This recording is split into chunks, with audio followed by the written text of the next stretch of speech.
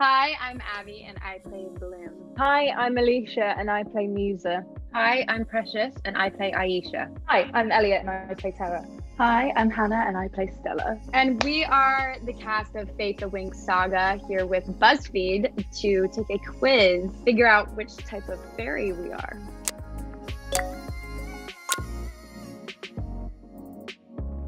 First things first, which Hogwarts house combo speaks to you?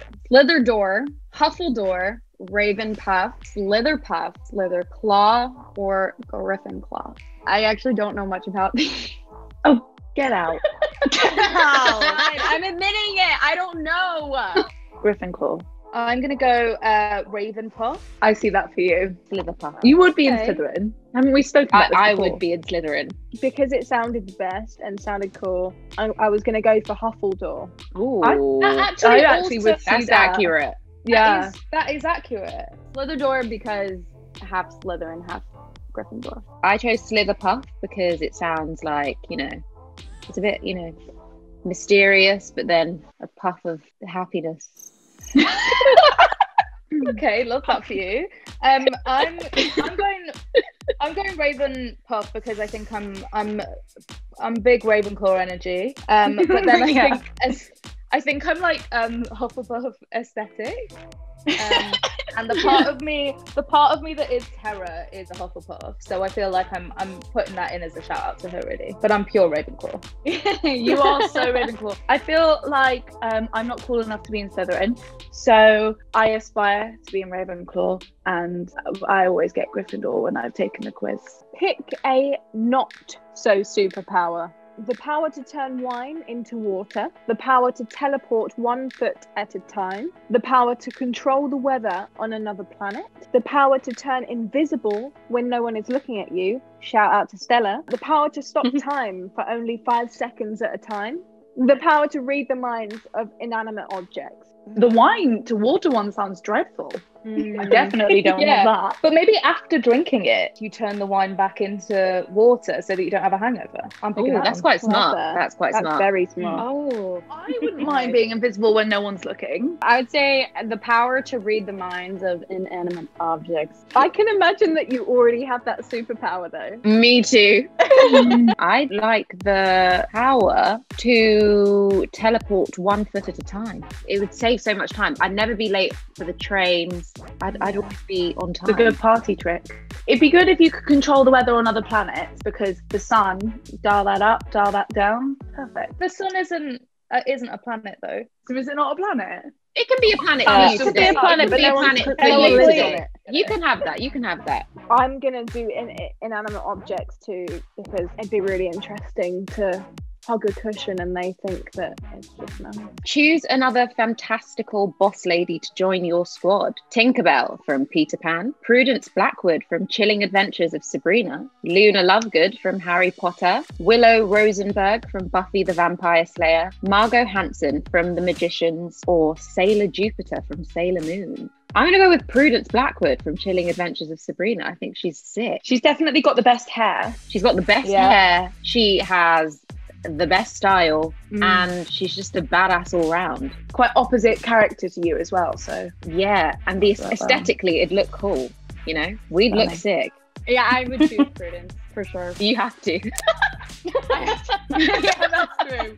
You get some shade. you have no choice. And then I could play like a different character and try to mess her up.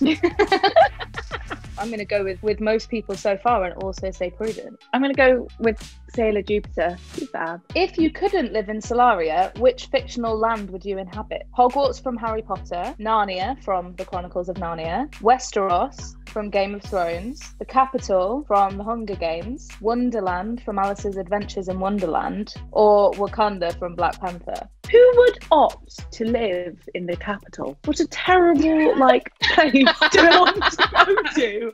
I'm going to go Narnia, I'm gonna go Narnia. Wakanda, because they're technologically advanced. Yeah, it's just where it's at. It's good vibes. What can you not leave the house without? A book, AirPods, wallet, a pen, a compact mirror, or chapstick? I went for a pen. Oh, It's practical and I often like to write stuff down when I see them. I always respect people when I'm like, do you have a pen? And they're like, yes. I really rate that. I'm glad I can do that for you. I'm going to go with AirPods because, yeah, I just listen to music all the time and that they're useful. Yeah, that's very you, Prash. Yeah, that is very you. Yeah. I think I'm going to go wallet. Pretty useful. I was going to go with wallet as well. But then I did think I actually always use my Apple Pay, and also I have forgotten my wallet but remembered a book. So a book for me. I'm going to say wallet. Which Fate the Winx Saga character would you not want to run into in a dark alley? Beatrix, Riven, Andreas, Rosalind, Queen Luna, or a burned one? I would not like to run into a burned one because, yeah, the rest of them, I guess I could talk out of killing me.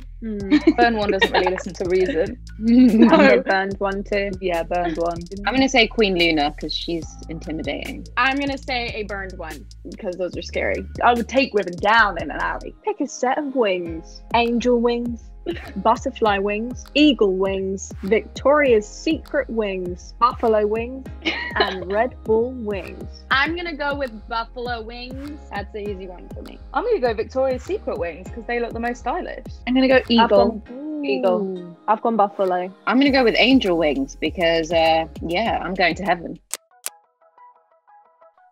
Musa. Bloom. Nice. You got Bloom. You got what? I got Bloom. Well cast. I got Musa. Classic. We both got Aisha. Whenever Elliot and I do quizzes, we always get the same answers. You got Aisha. You're grounded, calm, and cool-headed. At times, you can be a tad bit too cautious, but that's only because you care about your loved ones and don't want to see them in harm. You got Musa. You're too cool for school and pique the interest of everyone you meet. At times you can be a little in your own head, but that's because you only trust the most worthy of people with your feelings. You got Bloom. You're strong-willed, tenacious, and dare I say, fiery. At times, you can be a little bit stubborn, but that's only because you're an extremely determined person who needs to see things through to the end. They're all pretty complimentary. They would be awful if it was like, you're Stella, you're a dreadful lady. That would have been an awkward end to the quiz.